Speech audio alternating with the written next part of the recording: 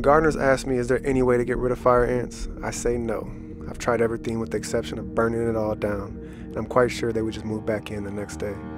I honestly cannot think of anything more frustrating, irritating, or purposeless than the red imported fire ant. So let's talk about it. The red imported fire ant, aka RIFA, aka demon, aka millimeter demon, is native to the state of Mato Grosso in Brazil. Though South American in origin, the red imported fire ant has been accidentally introduced into Australia, New Zealand, several Asian and Caribbean countries, and the United States. It was introduced in the United States at Mobile, Alabama at about 1940. The exact date and method of introduction is not known. It spread rapidly throughout the southeastern United States during the 1940s and 50s and is presently found in 14 states from North Carolina and Florida west to portions of California. Due to its notoriety and importance, the ant has become one of the most studied insects on the planet, even rivaling the western honeybee. Red imported fire ant, invicta, derives from Latin meaning invincible or unconquered. The fire ant part is because of the burning sensation caused by its sting. The fire ant is a small ant with workers varying from 1/8 to 1/4 inch long. The red imported fire ant is polymorphic, as workers appear in different shapes and sizes. The ant's colors are red and somewhat yellowish with a brown or black gaster, but males are completely black. They are similar in appearance to many of our common house and field ants.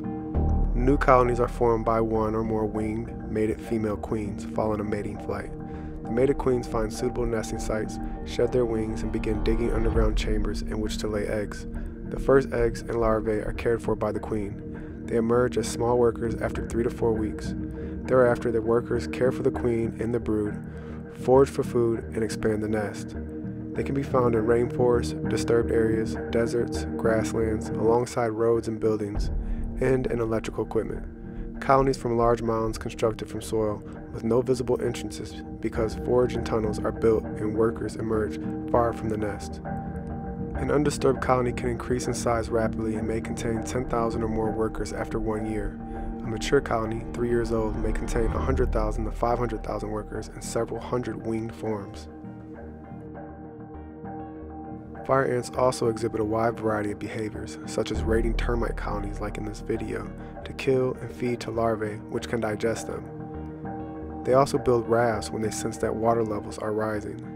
They can also show necrophoric behavior, where nestmates discard scraps or dead ants on refuse piles outside the nest. Foraging takes place on warm or hot days, although they may remain outside at night. Workers communicate by a series of semiochemicals and pheromones, which are used for recruitment, foraging, and defense.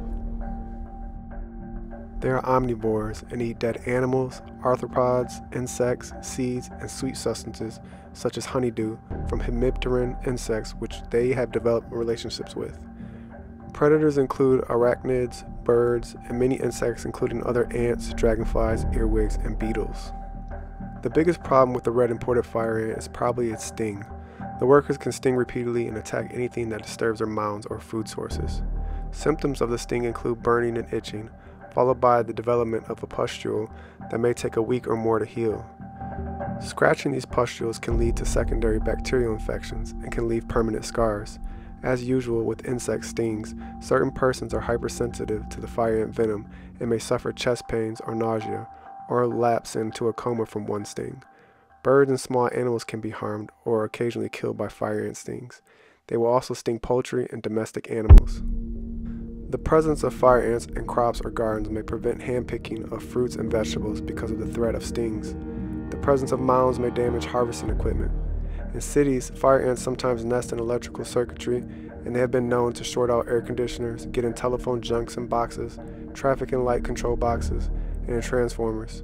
They sometimes nest under sidewalks or highways, and as the colony dies out, the area of the nest will sink and cause a pothole. Damage to plants occur under some conditions.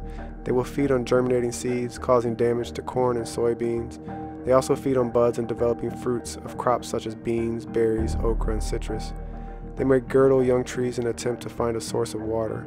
Fire ants also feed on the honeydew produced by aphids. They often tend aphids on plants, and the aphids damage the plants by feeding their activities. Today, it is unlikely that the red imported fire ant will be eradicated in areas such as the United States. populations can be managed properly if an integrated approach is used. Some scientists have considered using the ants' natural enemies against it. This includes a specific pathogen and a specific parasitic fungi. Forage flies have also been viewed as potential biological agents, as they can reduce foraging activity in red imported fire ants and affect population levels. However, they are unable to affect colony growth. In addition, parasitic ants, parasitic wasps, mites, other pathogens, nematodes, and fungi have been considered to be potential biological agents. Others suggest that populations can be maintained or reduced by manipulating several ecological factors. In general, non-chemical methods are ineffective against fire ants. Digging up or tilling mounds usually results in dispersal of ants or movement of nests. However, boiling water is reportedly a fairly effective treatment for individual ant mounds. Approximately 3 gallons of hot water poured over a mound will eliminate nests about 60% of the time. Surviving nests would need retreatment.